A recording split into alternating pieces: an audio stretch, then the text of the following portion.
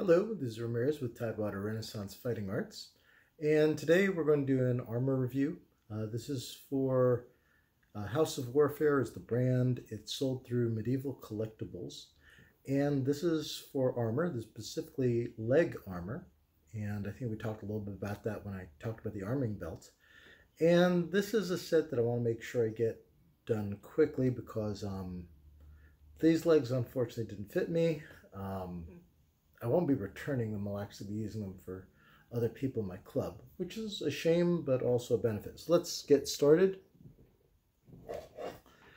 This is House of Warfare's Gothic leg, and as you can see, really nice.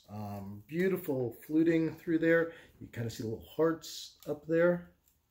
A lot of specific line work in the stop rib portions of the leg. The knee and the fan are just, fantastic. I really love the way this looks, and it probably made me very interested in buying it. Another thing is it's not leather riveted. It is actually steel riveted with hinges all throughout. If you look on the inside and get it into camera, all of that is independently riveted together. And I really like that. I really like the metal hinges. And it really just gives that gothic look to it. As far as the flex, little tight, so it doesn't seem to bend as far down. Now you can certainly kneel and you'd be kind of sitting up. So the flexibility isn't probably what you would expect out of a set of legs like this. You'd expect it to kind of bend more. That's probably a downside. But other than that, because of the metal action in there, overall, as I said, it's not bad, as far as it does bend, but it doesn't bend like my legs that I use in my main kit. Once again, I think that when it came down to it, one of the reasons I really liked it, as I said, was for the overall artistic impression of Gothic legs. I think is really good. And then, from a sales point of view, it's like, how much would you pay for a set of legs like that? These are in 16 gauge mild steel. They're fairly solid, fairly sturdy. But once again, they were $166 American. I mean, that was just an amazing price for such quality work. The problem with it is they're too long. I'm about 5'7", and the knees are almost like a whole knee lower than my leg. So, and that's like at the highest level I can possibly put it before it's a problem for me to wear.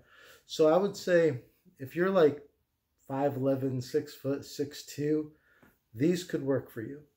But if you're on the shorter side, I'd be like, as nice as they are, give them a pass, because they're really not going to work for you.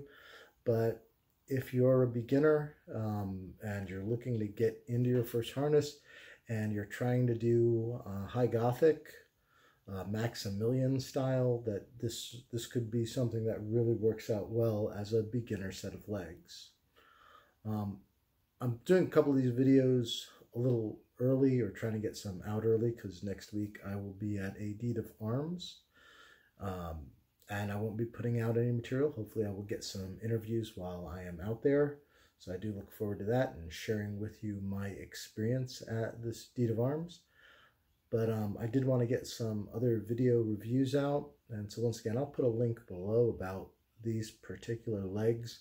As I said, the only real downside to them is that knee flex. You'd think for all those rivets that you would get more flexibility out of that, but I'm getting a little greater than 90 degrees, so you could probably like sit down sitting up, but you can't fully close that. I will contrast this with another video on the legs that I use in my kit, and that's a custom set of legs that were made for me, so those are going to be very different, of much higher quality and a much higher cost. But as I said, if you're taller, you're kind of getting into this and you're not worried about having to bend the knee all the way, this might be a great option for you. But if you're looking for something else or something with a little more flexibility, probably not the ones for you. But if you're, let's say you're doing a lot of shows and performances, that's a beautiful looking set of legs for a relatively cheap price. All right, I will see you all in the next video. We're Tidewater Renaissance Fighting Arts. We're based out of Norfolk, Virginia, and I will leave more information about our club in the comments below. All right, take care.